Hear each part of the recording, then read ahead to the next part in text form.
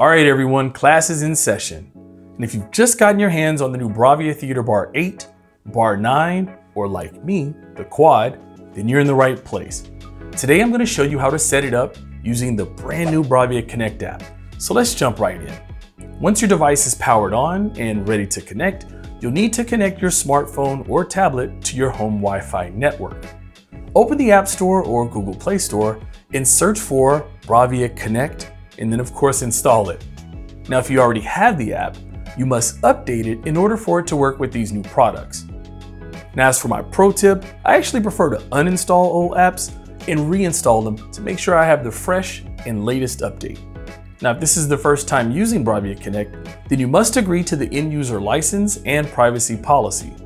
Once you've passed all of those pages, the app will begin to search, if you allow it, to find nearby devices.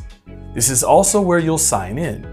You see, signing in lets you register your device to your account, something I highly recommend. Once it finds the device or devices, you can select the one you want to set up. In this case, I'll be setting up the BRAVIA Theater Quad. It will quickly download the data needed for the device and then take you back to the connection page. This is where you can turn on location services and connect to your Wi-Fi by entering your Wi-Fi password.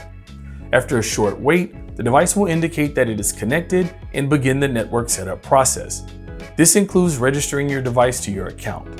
Once complete, select Next, then agree or disagree with the data use policy, and then continue. If an update is available for your device, it will be downloaded, and you'll be asked to go ahead and turn on Auto Update. I highly recommend enabling this feature to make sure that your product always operates at its absolute best. You'll have a few more screens to go through, so go ahead and get to the device name. Use one of the selections or even name it yourself in the space provided.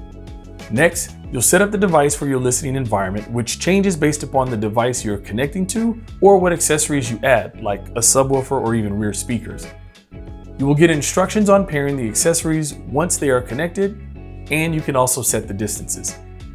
If the accessory device requires an update, well, that'll happen here as well. Once you've set it up for listening, it's now time to optimize based upon your room.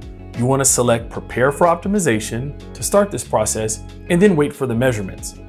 You'll be prompted to use your smartphone or tablet microphone to assist with the measurements, so make sure you allow that.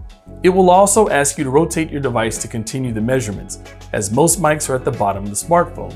Pro tip, take off your case if you have it on. Once that's all done, you can treat yourself to an impressive 360-degree spatial sound mapping demo track. Proceed, and then you'll be notified that your setup is complete.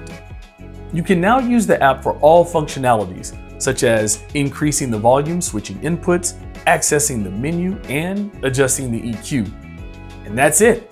Your new Sony theater product is all set up to let you enjoy your favorite movies and music.